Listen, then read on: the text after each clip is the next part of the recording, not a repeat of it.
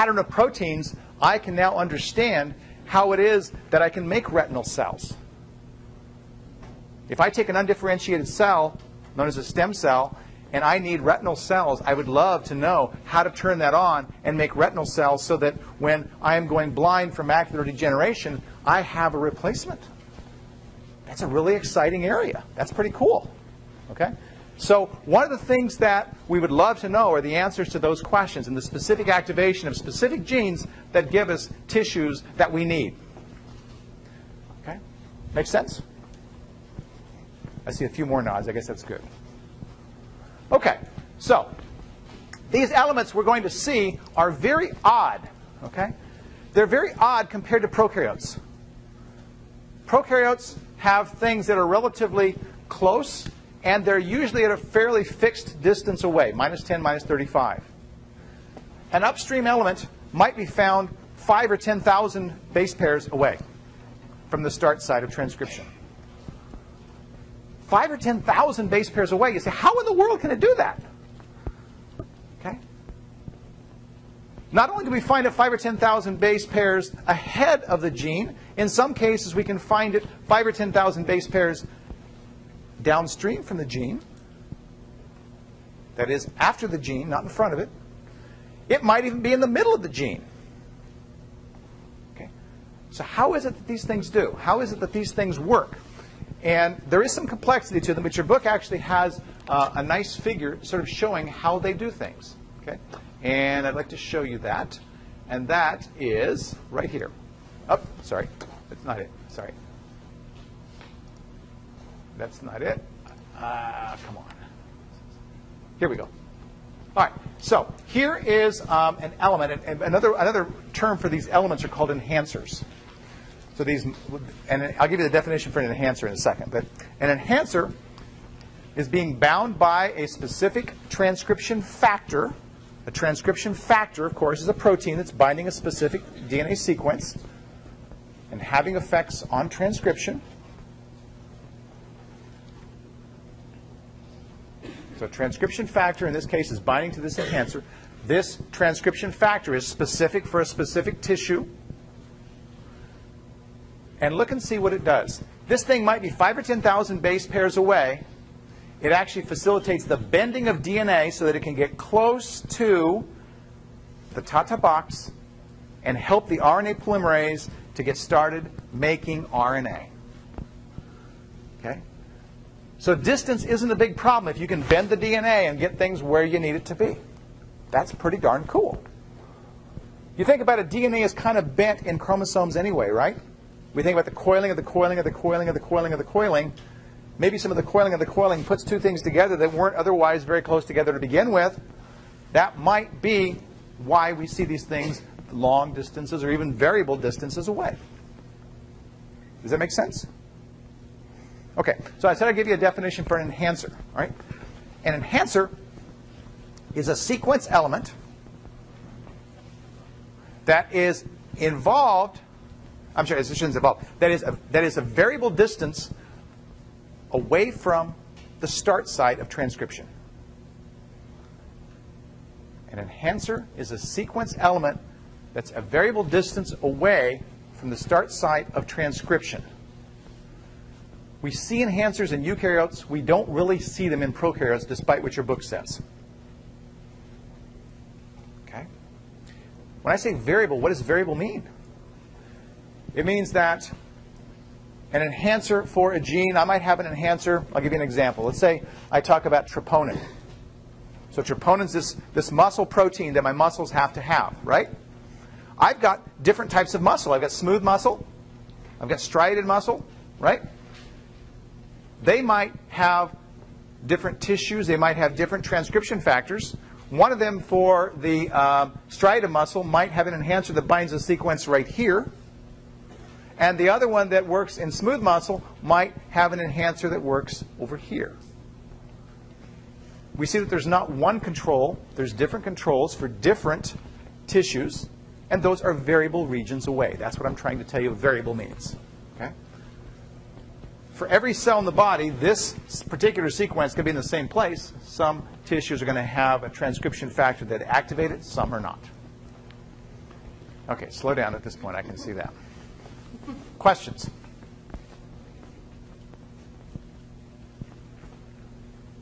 Speaking of a good time to get Mom the pop quiz, I think, right? Yes? It's a very good question. How does it work if it's in the middle of the gene? It turns out, that's a very good thought. It turns out that in the middle of the gene, it's not a problem because it's only involved in activating initiation. Once initiation gets started, it lets go and everything's fine.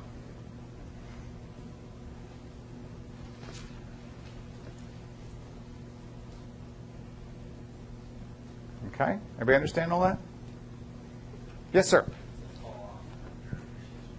Does it fall after initiation? In fact, it does, yes. So all these things are involved in getting the process started, getting initiation going. Once we're at the initiation phase, then we move into elongation, and we talk about termination. We're not going to talk about termination here, although there are some very cool mechanisms that eukaryotes use. I'll probably have about 20 people at my office on Monday saying, Kevin, can you tell us more about those termination mechanisms in eukaryotes, right? Yes, ma'am. So when does the bending happen to get everything close together to start the initiate? What's generating that? The bending, it's a very good question. The bending is, as you might imagine, a variable in this. Okay, so when we look at biomolecules, they are fluid. They are flexible. There is Brownian motion. There is random motion that moves things around. In the case of something in a chromosome, I like to envision these coils of coils being brought into close proximity to each other as a result of that, so that the bending that's depicted here, which looks like it's a very elaborate process, is more of a proximity issue than it is a physical bending with that. Okay, so the physical bending is mostly a schematic for how that would work.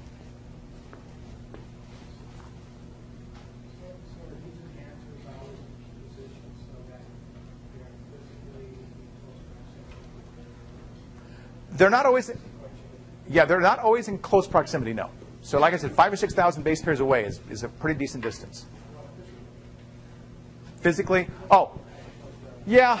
I would say that in general, they're not as far apart as they would seem, if that helps. Okay. But the fact that they are variable, I mean, says that something is going to be closer, you know, one that's 1,000 nucleotides away is obviously closer than one that's 6,000 nucleotides away.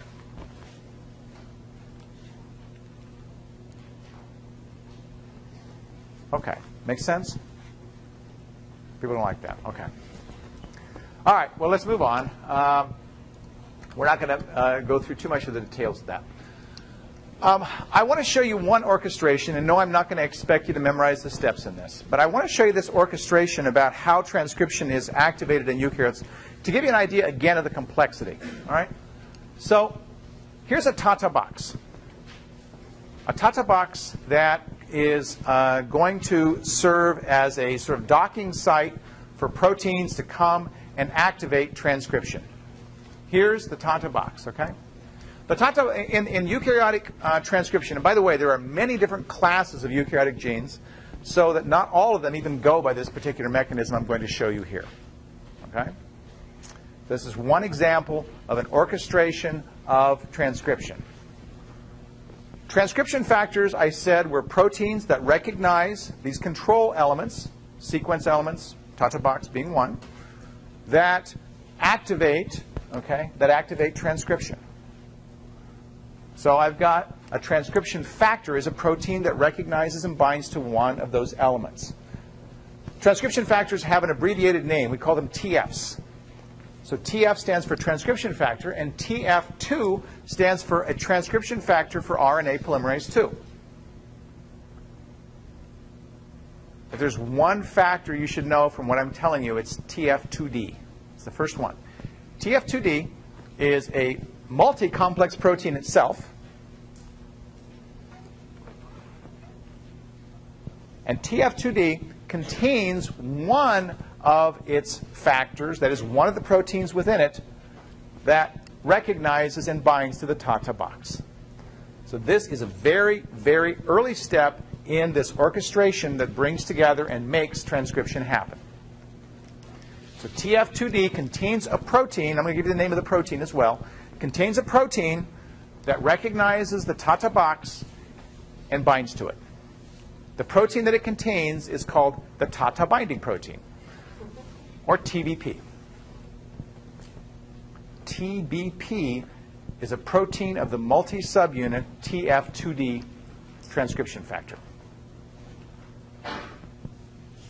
Now, the rest of what I'm going to show you here, you're not responsible for. You can sit and relax if you want. Okay? People like that. Okay? Now I can see a few smiles on the faces. All right.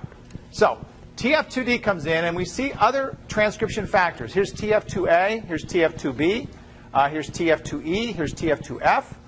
A variety of these things come in, and we can see that these things come together, and they do two things. One is they provide stability for the binding of other transcription factors there. So in some cases, some of these factors like TF2B binds to TF2D, which means that TF2D has to be there first.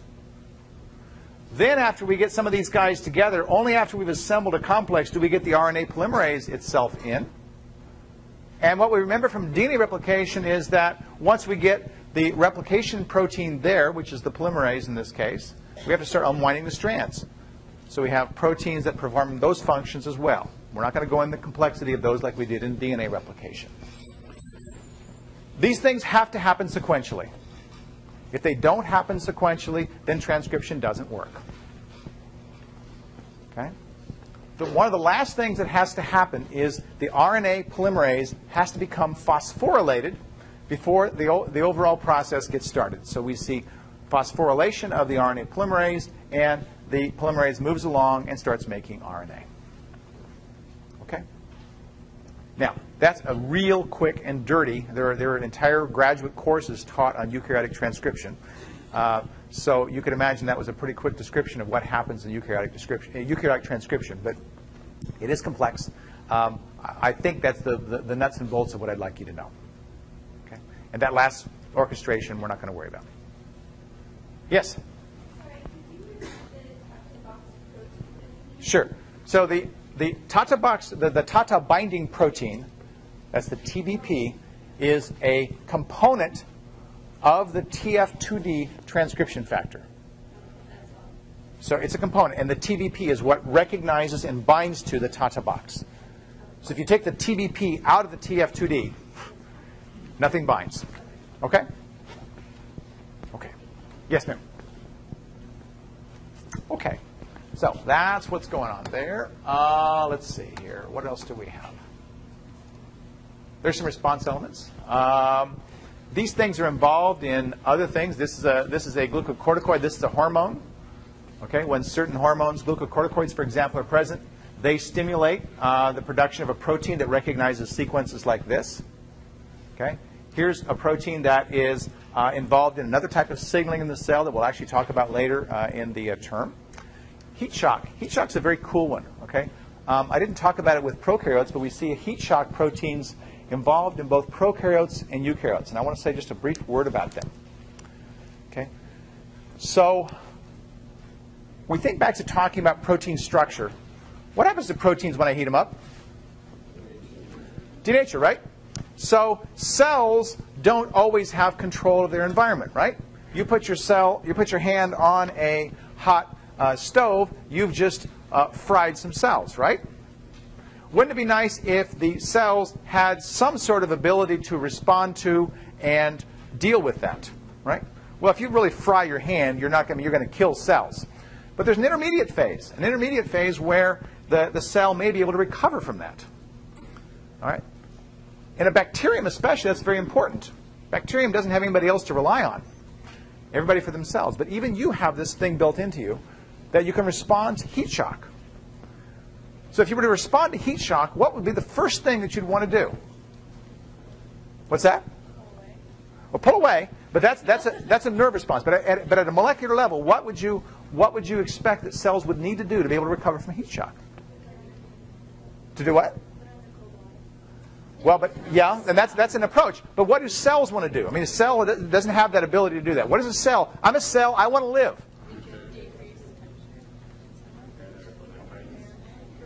A lot of